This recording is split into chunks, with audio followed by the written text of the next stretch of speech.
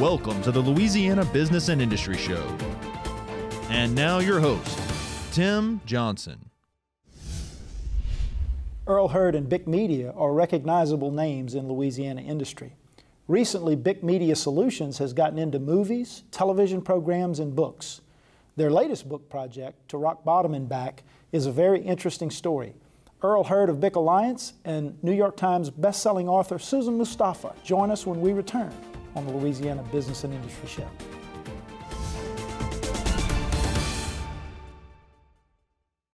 Since 1919, we've designed and constructed hundreds of industrial plants, roads, ships, dams, and executed some of the most complex jobs in the world. In fact, our quality and dependability are legendary. Today, the legend continues as Brown & Root delivers engineering, construction, maintenance, and industrial specialty services throughout the U.S. and the world from our headquarters here in Louisiana. We are Brown & Root.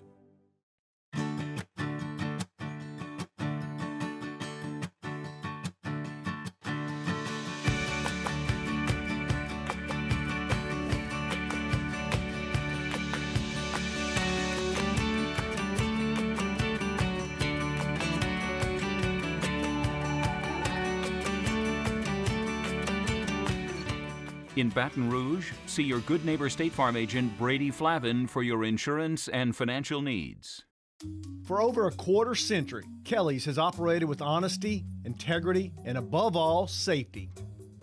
Kelly's features a fleet of quality equipment operated by dedicated, safety-minded employees skilled in land clearing, above-ground right-of-way maintenance, vegetation control, station yard and manned facility maintenance, above-ground pipeline support, and more. Kelly's Industrial Services, where pipeline right-of-way maintenance gets done right. Consumers and property owners with construction projects can have a successful result or regretful experiences that could have been avoided. Before any construction project, verify licensure of the contractor and check references. Scammers will claim to be insured or bonded, so always check first. Download our app, LA Contractor, from the Android or Apple Store. Visit our website, lacontractor.org, or contact the Louisiana State Licensing Board for Contractors. We're here to help before things go wrong. Hire a licensed contractor. It's the law.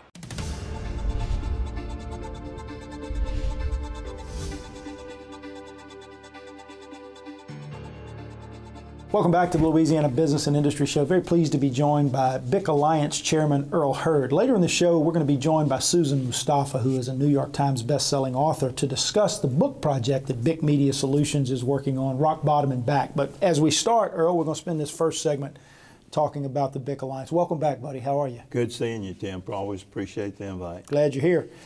Give us a big picture overview of the BIC Alliance. I mentioned in the opening of the show that Earl Hurd and BIC Alliance are well-known names in industry along the Gulf Coast. Give us an overview of where BIC Alliance is today. Well, BIC Alliance started back in 1983, and our main product is we publish BIC Magazine, which is a multi-industry energy magazine that we've been doing since '84.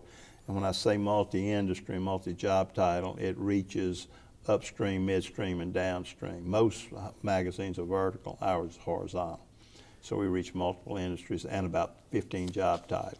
It really has become probably the most well-read, largest distribution periodical around the oil and gas industry and petrochemical in North America. It's pretty impressive. Now, BIC Magazine is only one part of the BIC Alliance. You've also got BIC Recruiting, BIC Media Solutions, IVS Investment Banking. Right. Tell us briefly about some of these other elements. BIC Magazine is about 50% of our business. But about 16 years ago, actually a guy called me and wanted me to help him find somebody to hire. I thought he wanted to run a classified ad, but come to find out he wanted me to do some recruiting.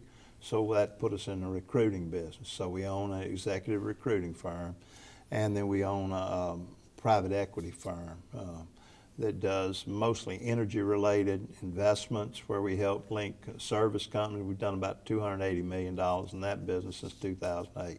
And I've got two partners that run that, Thomas Brinsko and John Zaplak. Two great guys doing business for you. Now, BIC Alliance is over 30 years old, right? I think you've mentioned before, you talked on the radio that it's a 30-year-old overnight success, right? So it took about 2 years. How about that?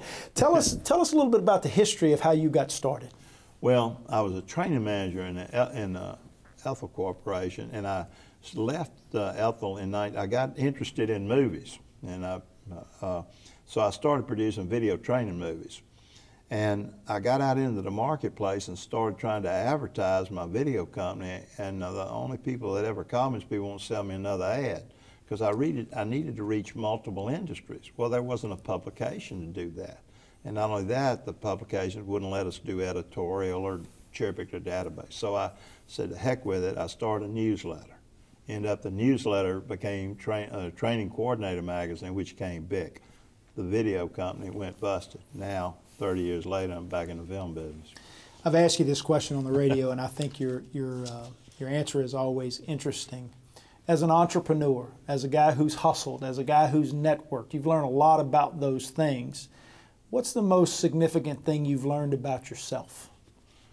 Well, I found that when my faith is strong, which it wasn't always that way. When I make faith, my God, family, and others first, then I'm a lot more successful than when I focus on myself. And that's really that and networking. And that networking piece has been critically important to your success, and you even do seminars now, right? Teaching people how to network. I've done, talk about that aspect. Talk about networking and what you think the real key to that is. Well, networking, and we're thinking about doing a movie about it actually, but networking is defined as getting together to get ahead. Most people think of it as going somewhere and passing out a business card, but it really has to become a way of life.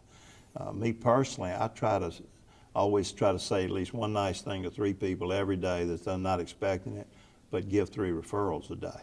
And it really, when you get that mindset of trying to help others be successful, then it's kind of called the law of reciprocity, really. Whatever you give is going to come back to you somehow, and right? That's been my secret to success, is trying to help make others successful. I think if you look up the word networking in the dictionary, Earl Hurd's picture is probably next to it, right? Well, Mark Herzog said that I invented networking before there was a computer. So he works for us in Philadelphia. That's the way it works. Now, you're heavily involved in oil and gas, right? You talk about upstream, midstream, downstream. You run the gamut. The folks in exploration and production have been struggling in this state. What's your overall perspective on the condition of the oil and gas industry in Louisiana and along the Gulf Coast? Well, it seems to be now that $50 a barrel is a magic number, Tim. And but what a lot of people don't realize, most of the layoffs have been on the upstream. Midstream and downstream, especially downstream, when the prices on crude are low, the feedstock for the refiners and petrochemicals is low. So there's still some expansion going on. And the companies that are multi-industry are going to survive better than those that are one-dimensional. And that's why there's a lot of acquisitions going on where maybe an upstream company may be diversifying and moving downstream. We're optimistic, you know. There's other things globally going on, but as long as we got fracking, that's going to help us. Have you seen it have any impact on your business, Earl? I mean, you're not directly in the industry, so to speak, but you're affiliated with it. How's it our impacted you? Our business is off about 10%, but in the big scheme of things, we always ran our business. Well, we ran it so many years when we had to watch everything that we still do that now. So we're conservative, but we're not afraid to take chances, and that's what I think you've got to be, in our business. We're going to get into a pretty good discussion about this book and television project that you've been working on with Susan Mustafa, who is a New York Times best-selling author, Rock Bottom and Back. 30 seconds or so, give us a setup on what that is. What's the project about? Well, the main thing about Rock Bottom and Back is that every one of us knows somebody or in our family, a friend that's lost everything. I did that in the early 1980s, so I've always had empathy for people that were, and it's always been interesting to me how some people were able to come back from rock bottom and others weren't. So I decided to make a movie and a book about it. And we're going to talk in more detail about that when we come back from the break, because it is a fascinating story. It's a fascinating project. You're working with a wonderful writer to pull all of this sort of thing together, and she'll join us when we return. We're visiting with Earl Hurd. We'll be joined by Susan Mustafa, and you're watching the Louisiana Business and Industry Show.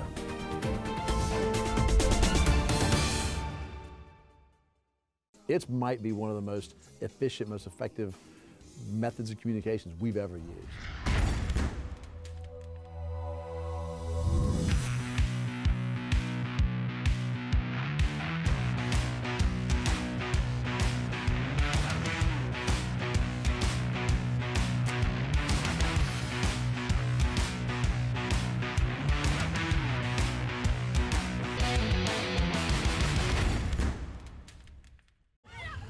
What if I said that the American dream is alive and well, and that it exists for anyone willing to build it?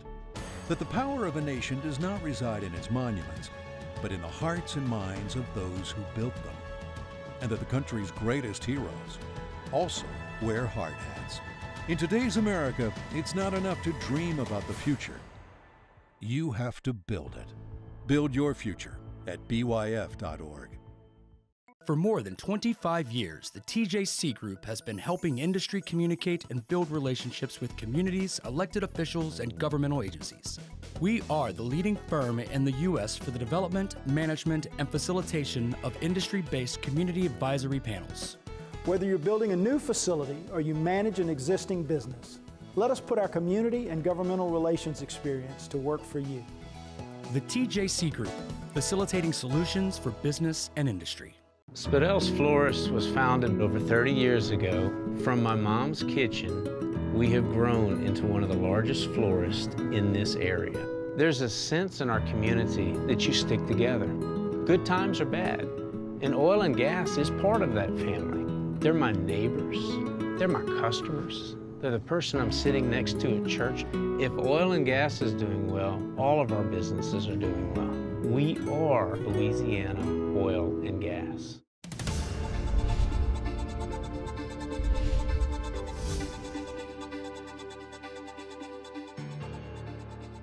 Welcome back to the Louisiana Business and Industry Show. Originally joined by Earl Hurd of the BIC Alliance, and now very pleased to be joined by Susan Mustafa, who is a New York Times best-selling author and the collaborator with Earl on their new book and television project, movie project, Rock Bottom and Back. Susan, welcome. Thank you. Thank you for having us. Let's go back before we get to Susan. Let's talk, Earl. This whole idea of this project from Rock Bottom and Back, from desperation to inspiration. You mentioned it in the first segment, but let's get into it a little bit deeper. You said you were really the inspiration for this. It was your own history. It was your own return from rock bottom that sort of inspired you to start this project. Talk a little bit more about that. When my first business failed in the early 1980s, I found that the people that helped me the most were those that had been to rock bottom themselves.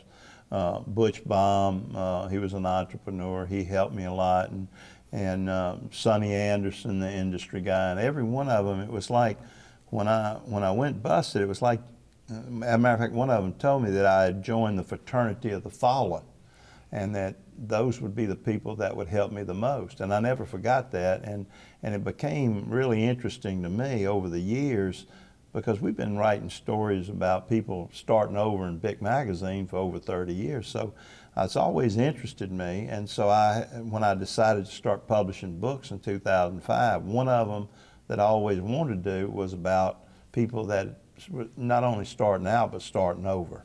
And this book is a collection of stories, inspirational stories of people who have done just that. They've hit rock bottom and they've come back, and they are now inspiring others. Susan, talk a little bit about your background and what intrigued you so much about this project. Well, when I came to Baton Rouge in 2000, my first job was at the BIC Alliance with Mr. Earl, and we've worked on numerous projects together over the years. I've been in magazines, and I used to write about the fun, happy things in life, beautiful homes, music, art, and then Derek Todd Lee started his killing spree, and Sue Israel, Tony Clayton, and I ended up writing the Derek Todd Lee book, which led to the Sean Gillis book, which led to the Zodiac book with Gary Stewart.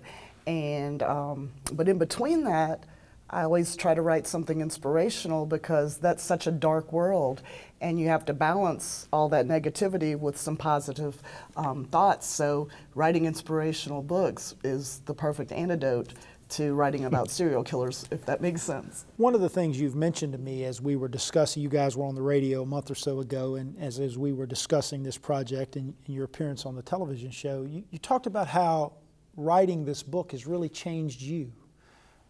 Share that with our viewers. Well, I think it gave me more of an awareness. One of the people in the book, Billy Rivers, and a few others, help the homeless. And I used to drive through New Orleans and see the homeless people underneath the interstate. And like everybody else, that's sad and drive on. And here we have people who look at that totally differently, like this is someone I need to help. And it made me more aware of seeing people, the reasons why they are where they are in life, and that it is our responsibility to help them come back up. So that's one of the ways. We're going to talk about some of the individuals in the book and some of their stories as we go along in this segment. But I'll ask you this, Earl.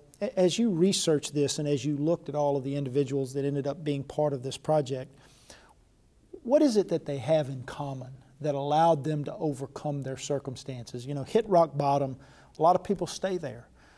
The stories in this book are about desperation back to inspiration, rock bottom and back. What's the common trait that these individuals display that allowed them to pick themselves up and move on? I think, and Susan and I have talked about that a lot, the things that jumped out with me is these people that came back, they had hope. They had hope. And then they had, in most cases, they had somebody that reached out and gave them a helping hand. A lot of them, many of them, it was when their faith, it's a funny thing about faith. You may know God, but you don't know Him good till you get to rock bottom, because you talk to Him a lot more there. And so I think the common thread of how some were able to come back, and that's what I wanted the story to be about, not just how they went to rock bottom, but what turned the tide. In one case, it might have been a grandparent that didn't give up. Another case, it might have been, in Billy Rivers' case, a guy on a Christian motorcycle gang went to see him in prison and said, listen, you better listen to me. God sent me to talk to you. So it's just faith and friends and family and driving that inspiration, really, as I see it, is really what a lot of these folks have in common. And one other thing, I found that Susan used the word antidote, but it's almost like there's a power, a fuel that comes from helping others. Once you get into it, it's inspiring, it gives people a greater feeling maybe than drugs or alcohol or sexual addiction. It's just the feeling of giving back is very rewarding. And they end up helping themselves through helping others. Yeah. And that really is the beauty of this, right? And why it's such an important book, because a lot of these folks have gone on to have some success. Many of them had great success before they hit rock bottom and came back. We got about 30 seconds left in this segment. Tell us briefly about one of your favorite stories from the book. Who's your favorite character? Oh gosh, I think one of the ones that touched me the most, given the climate we have with the police nowadays, is Bobby Smith, who was a state trooper who was shot while on duty, blinded, and he lost everything, and how he turned his life around to now help other officers who have suffered from trauma. It's incredible to me. One of the really great stories in the book as well. Let's take a break. We're going to come back. We'll look at the trailer, because you guys are working on a television and movie projects with this as well, and Danny Trejo, the famous actor, is part of your team here. So we'll take a break. We'll come back and take a look at that and have some more discussion about the release date on the book and the movie and the TV project and all of those things. You're watching the Louisiana Business and Industry Show.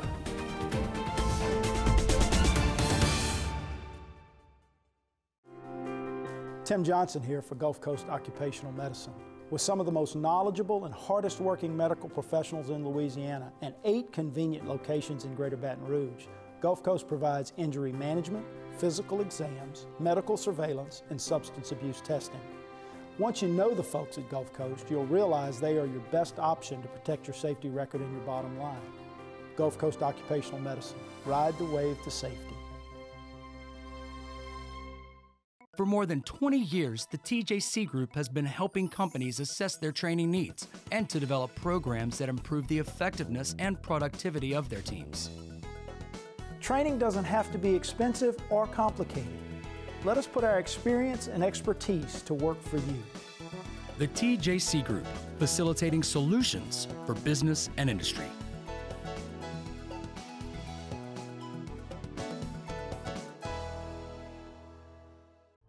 What if I said that whatever good things you build you? And that in this economy, sweat never loses its value? What if I said that there isn't a challenge in the world too great for a craft professional with the right tools? And that the steps that lead from where you are to where you want to be can only be built by you? Build your future at byf.org. Keene Miller traces its roots to the dawn of the petrochemical industry in Louisiana. As the legal needs of the sector grew, our firm emerged as a leader in environmental law, economic development, real estate, employment, utilities regulations, and more. Today, these same clients and those new to our state continue to rely upon the firm and its attorneys for creative ideas, practical advice, and Louisiana know-how. Industrial strength law. Learn more at KeeneMiller.com.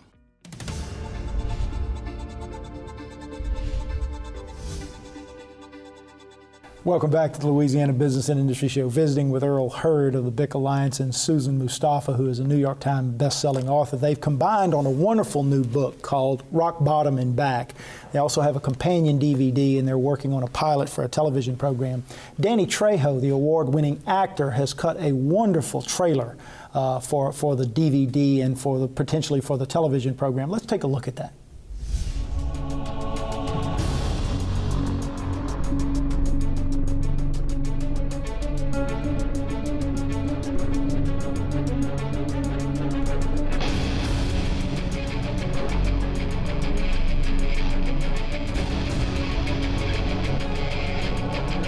I'm Danny Trejo.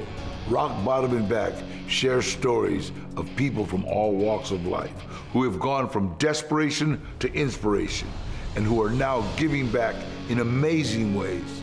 It really isn't worth living this long, slow death that alcoholism really takes you down. You know, really, I had just lost all hope at that point. And I thought, well, you know, it's be much better just to jump off of this bridge and just end it all right now. I looked at myself that next day and I was like, you are disgusting. Who are you? Who have you become? I was so lost. I didn't realize how lost I was before that moment. There were so many dark moments in my life growing up. The first one being molested, and I've been raped before. I've had guns put to my head. I went so deep until I lost everything. I was sleeping on my fiance's couch, no job, had been convicted of a drug offense, was on probation, was in and out of jail. I just had to wake up one day. And at 15 years old, I became a full-fledged needle freak, heroin and cocaine junkie. My life went into a total tailspin. After a life of drugs, alcohol, and crime, I hit rock bottom in Soledad State Prison, a place I thought I'd never leave. Instead, it was where I began to rebuild and come back. I was a lucky one and learned from my mistakes, but I truly believe that we can learn and be inspired by others so we don't make the same mistakes. I'm going to share some stories with you. Stories of people from all walks of life who have gone from desperation to inspiration, who are now giving back in amazing ways. I'm Danny Trejo, and this is Rock Bottom and Back.